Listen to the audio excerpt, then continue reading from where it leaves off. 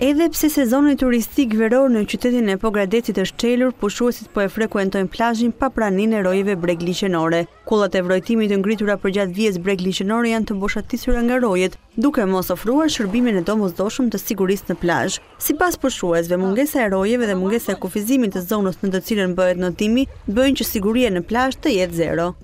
Siguria është zero, sepse ajo është kryesorja që duhet bën një si është ajo atje, po njëri atje s'ka, për shembull. Sepse një fëmijë mund të gabojë dhe mund të ashtu, plus të territori. Mungojnë rojet e sigurimit të bregliqenore. Deri tash sa kam ndenjur unë, nuk kam parë asnjë roje, edhe fëmijët janë në rrezik. Kto bashkia do të mori masat kush i ka këto ngërkim tash. Se ka fëmijë që futen në ujë, nuk ka shenja deri sa mund të shkojnë, sa do të vinë. Unë tash vinë në Greqia, në Selanikë, vinë vetëm për plazh, kemi qef të rinë 3-4 ditë, po kemi frikë vetëm për kalamajt. Ka edhe nga ata të cilët edhe pse adhurojnë bukurinë pogradecare kanë vendosur të ndërpresin pushimet në këtë plazh për shkak të sigurisë.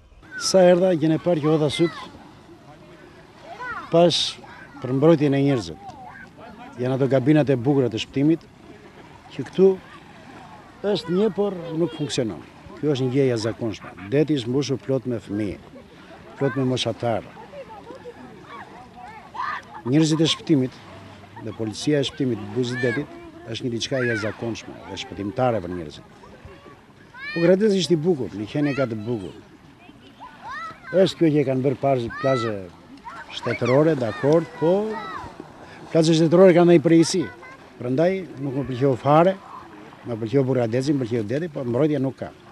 Kështu që nesër duhet iki. Ndërkohë që në mbledhjen e task force-së së turizmit në Pogradec ditën e shtunë, ministri i turizmit dhe mjedisit Blendi Klosi u shpreh se nga 50 subjekte që shfrytëzojnë hapësirën e Bregdetit, vetëm 14 i zbatojnë të gjitha kriteret për stacionet e plazheve, ndërsa paralajmëroi se të gjitha ato subjekte që nuk zbatojnë ligjin do të ndëshkohen me gjobat përkatëse.